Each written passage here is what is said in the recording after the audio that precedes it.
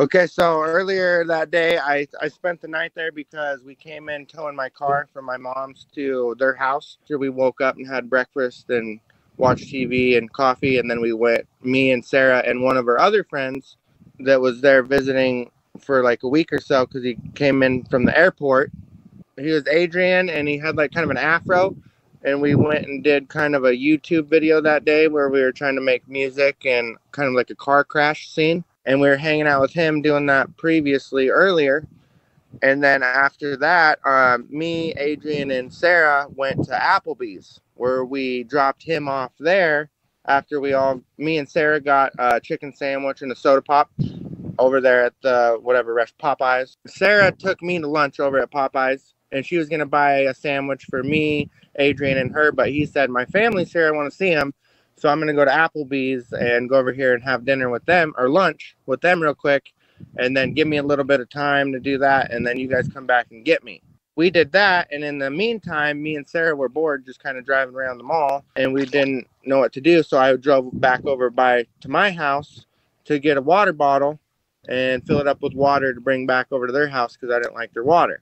And then during that time, after that, we came back to the mall and we picked up Adrian, me and Sarah, and then all three of us, Sarah, Adrian, and I, we hopped in the car and we went back to the Fruitland house.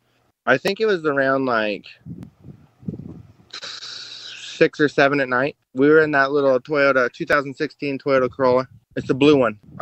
So I asked them earlier that day if we could use their pickup to go to my house, my mom's house, and get my Mercedes-Benz and tow it back over there so I could work on it if I was going to be hanging out over there doing the taxi business. Yeah, I remember going to the gas station. We were probably at the gas station filling up like right at 7. We came back over there, and then right as soon as we were getting the car back to the neighborhood, the whole neighborhood was on high alert looking for the little boy, Michael Vaughan, and they said he went missing right that day earlier, right before we came in with the car we were towing. And then right as soon as that happened, I went out and tried to look for the kid with Sarah. We got in her little Toyota car and drove to the gas station and drove around after we got out of the pickup, and then tried to look in the field to see if he went down by the river or if he could be out just wandering lost. And, that's what hit my mind first.